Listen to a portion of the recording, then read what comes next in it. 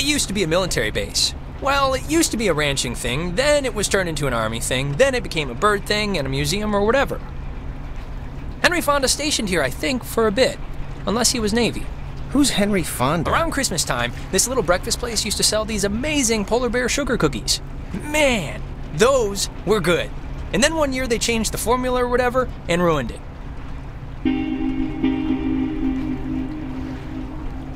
Alex? Hey, still with us? You haven't said anything for like 10... I can watch the hypnotic rolling of the waves and listen to you at the same time. Oh, okay. What did I say? Little miss, I can see and hear things at the same time. The cookies are great on Edwards Island. Used to be great, but you passed. Thank you.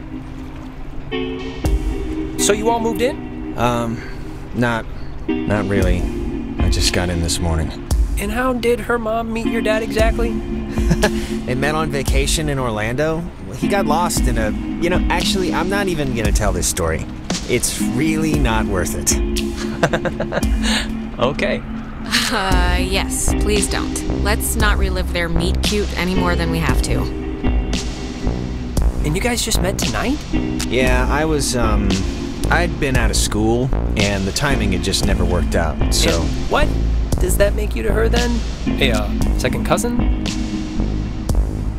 I don't know how We'll be like a roommate, really. No, but isn't there like a term for it? Step brother, technically. Oh, yeah. I forgot that was even a thing. Well, at least you seem cool, right? Cool guy, cool hat. You get a cool new sibling living right in your house. Sharing your toothbrush. Wearing your clothes. Eating your food. Yeah, sure, whatever. I have someone to reach the food on the top shelf now. Just happy to be on the team. So, how do you two know each other? Oh, from way back when, like Paleozoic, grade school era. Young enough that I've seen her in a bathtub and it wasn't sexual at all. I mean, we both looked like little skinned potato blobs. Ren, why are you even talking about this? It's humorous, right? It's just interesting. I think it's interesting. Check under your seat to make sure you don't leave behind any grandchildren. So how do you It's a recording. They always play. Oh, we should get a quick picture. All of us. This will be like the before shot. They're on the... let's do it. And it's Jonas, not Jonah. Yeah, Jonas. Like Jonas Salk? Right, patient zero, AIDS guy. It's, biblical, right? Or is that the lion guy? I think every name's biblical, so probably. Here's good. Come on, Alex, join the fun. We, need the girl in the picture, Alex, to balance some of this out. Alex, we're not taking the pic until you get in here. I can wait all night. Well, maybe not all night, but until the boat docks.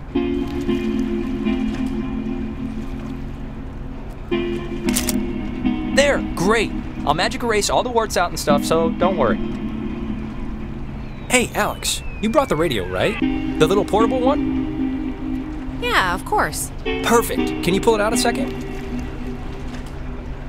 There's the little guy. Our high school has a radio station, and Carly, she's a friend of ours. She's filling in because Reggie got mono from some track runner or something.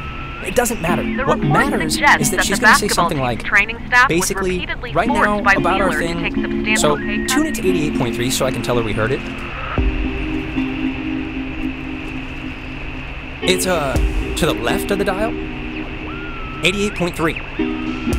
And he's broken. If we miss it, I'll never hear the end of it from her.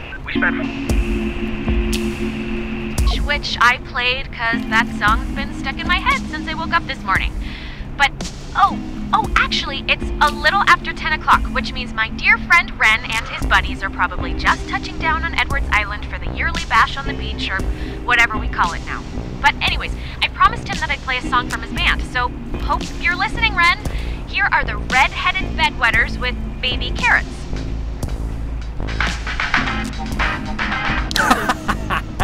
That's awesome. I hope Christina, with her talent show judge face, was listening.